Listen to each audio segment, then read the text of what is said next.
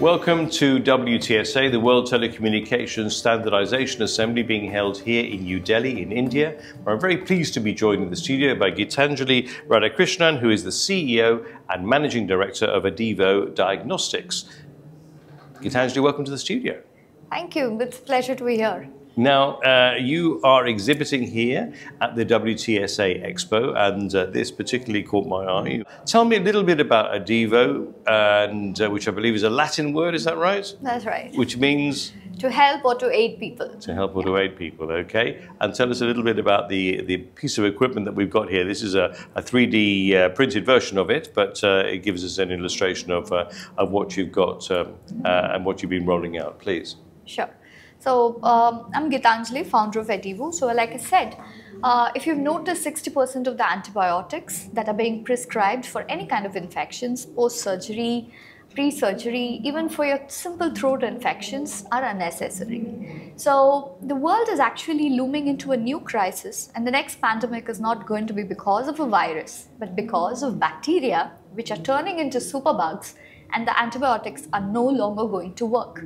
So this is where our key mission at Adiuvo is towards having simple solutions, combining AI and photonics to detect these invisible bacteria and make it more visible.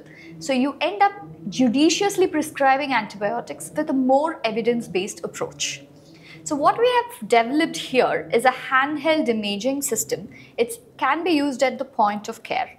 And it can be used by anybody, not only doctors, even somebody who is a nurse, practitioner, very easy to use. It shines light, captures the bacterial fluorescence, and it tells you instantly where the bacteria is. So you don't need to take a sample, send it to a culture laboratory, wait for 48 to 72 hours. And you know that a lot of countries do not have the flexibility to have a diagnostic lab everywhere, right? So this is exactly where this device fits in. So you know exactly what's causing it, and you take action only when it's needed, and you judiciously prescribe antibiotics. So you mentioned a fluorescence. It's working with fluorescence. That's right. Does it require a particular lighting environment to work, or how does it work exactly? That's right. So that's a great question. So we have, you need to use a completely dark room. And in areas where you cannot have an ambient light to be blocked, we give you an additional drape material, which is a black kind of cloth that you can cover at the optic site, easy to attach, and you can image. Great. And this is the actual size of the imaging device, and it's got a camera on the back as well, obviously, which it's got several cameras, or how does it work exactly? So it has a couple of LEDs because you need to shine multiple light sources. It captures something called multispectral images. Yes. And then it captures biomarkers coming from the bacteria as images. And there is an AI that runs on the edge, and it uses an advanced Qualcomm-based processor. We are in fact supported by them. And the AI trained model runs on the device itself. So instantly after you take an image, you know where the bacteria is and also the type of bacteria in a color-coded manner as you see on the result page. Wow, okay. So doctors can never imagine this wound. You know, it looks infected, but you don't know where the bacteria is. I'm going to say. And imagine you see red fluorescence, you see cyan fluorescence, you see these are coming from different types of bacteria. Right. And then you can tailor your treatment accordingly by knowing what is present where.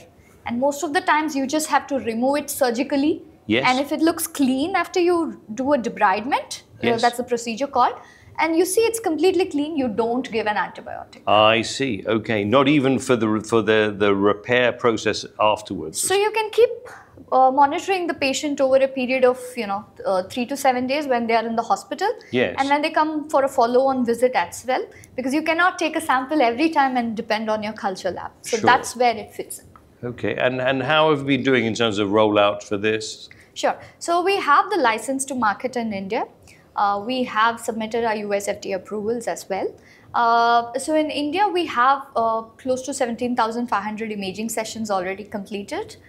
We have done an impact study as well, where it's proven that 40% of the antibiotic prescription has been reduced if you use this device.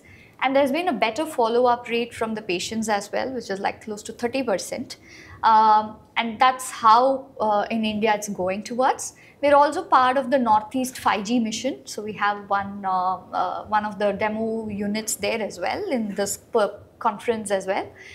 So this will help us roll out in the northeastern part of India, where it's a highly hilly terraneous region, and these devices can be particularly helpful.